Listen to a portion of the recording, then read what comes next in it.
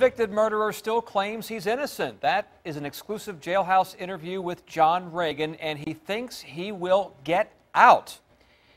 A jury of his peers disagrees. They found him guilty of murdering his wife and her 3 children. They could not reach a unanimous decision about whether he should get the death penalty. So, last night, a judge sentenced Ragin to life, and today he agreed to meet with Ava Hurdle. Ava, you spent quite a bit of time with Ragin.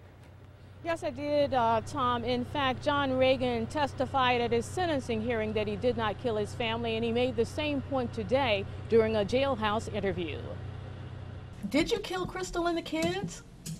No, ma'am.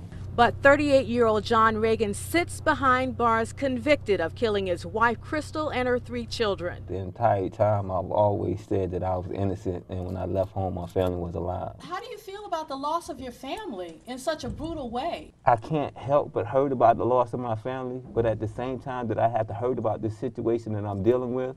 Evidence at trial put Ragin at the crime scene through his blood in the residence and on the victims. I did not kill my family, and I am also saying that a misunderstanding of the evidence, if more of a defense was presented, then I would not have been convicted. Or facing the possibility of the death sentence. Maybe if I had testified at trial and not listened to my attorneys, they would not have been able to reach an agreement about guilt. He says he was wrongly accused and wrongly convicted, and his focus now is getting out. My future does not consist of life in prison until I've filed my last remedy for appeal. And because I understand so much about my case, I know that the final result for me will not be life in prison.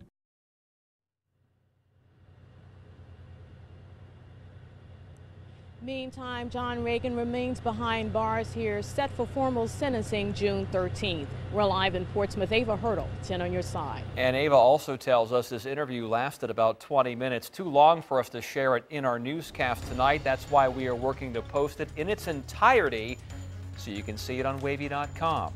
At this